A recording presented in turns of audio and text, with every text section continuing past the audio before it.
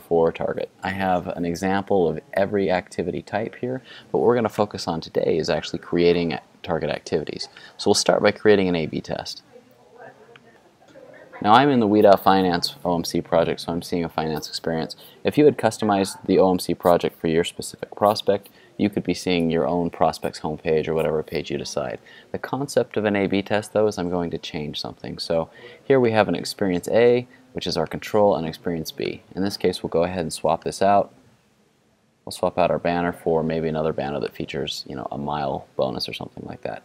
If I wanted to, I could go ahead and rename these different experiences. To keep this brief, I won't. I'm going to go ahead and click Next.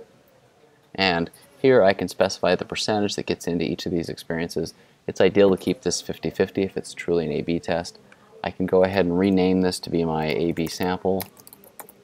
And then if I click Next, here I can define my objective. I can pick all of my reporting settings. Normally I use Adobe Target, and what I would do here is I would select, for example, a conversion metric. And maybe that would be something like view to page, where the URL contains. A good generic thing to get into the habit of would be URL contains application complete. Just something that looks like the end of a funnel. It could be application complete, order complete, lead submitted, etc. If, for example, I did not want to use Adobe Target and I wanted to focus on how I can benefit here from using analytics data, I can select my login company, which is going to be WeFinance or whatever the name of the OMC project is. I can specify my report suite, and here I can pick to use an analytics metric. What I would generally recommend here is something that looks like a confirmation or something that looks like total revenue. So here I have total accounts opened, total revenue. I'll pick total revenue in this case. And what I'm going to do is I'm going to go ahead and just click Save. So far we've created one activity that's an A/B campaign type. We're not going to go in depth through all of these, but let's just talk about what you would do for each of these. For automated personalization, the concept of what you're going to do is pick a piece of content and really optimize it. And so in this case I've picked the banner. For automated personalization, I can pick multiple individual banners, and what Target will do is it'll inject these different banners in and start to identify which audiences perform better with these banners. So I'll go ahead and click Add. It's showing me that this banner is now optimized using automated personalization. I can click Next, and this is going to take me down through the funnel of creating my activity. It's going to start with a random forest. I'll click Next. Random forest is just the algorithm type, and here I'm back at this familiar spot where I can specify my metrics. We'll go ahead and cancel. We'll take a quick look at experience targeting.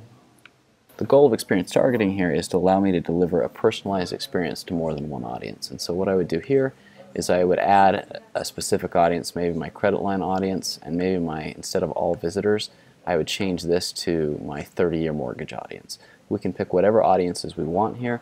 The concept being we're going to give a different, in this case we'll do a different banner. So we'll say our 30-year mortgage audience will get a mortgage loan banner, and our credit line will get something that's focused on a credit card. And so as I look between these two, I can see the differences. I can go ahead and click Next. This is specifying which audience is seeing which experience. If I wanted to, I could go ahead and rename these experiences. I won't for sake of time now, but if I click Next, again, this will take me to the screen where I can identify the metrics. Let's quickly look at multivariate testing.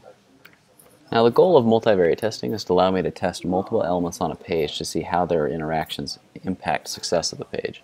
So what I'm going to do here is I'm going to pick my image as my first item, and we'll decide that we want to change the image. And so in this case we're going to do a 3x2 MVT. We're going to change 3 elements, and we'll have 2 experiences for each of these elements. So in this case I'm going to have my default image and a banner. In fact, I'll deselect my default and we'll test the difference between a 5,000 and a 10,000 mile banner.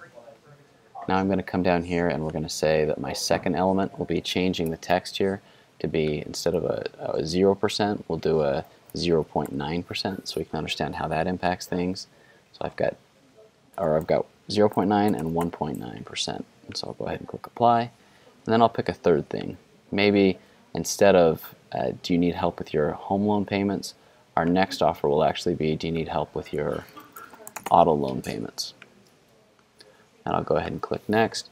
And so what it's going to do for me here is a full factorial where we have 3 locations, and each of them have 2 or 3 specific experiences. In this case, that's going to result in a total of 18 total experiences.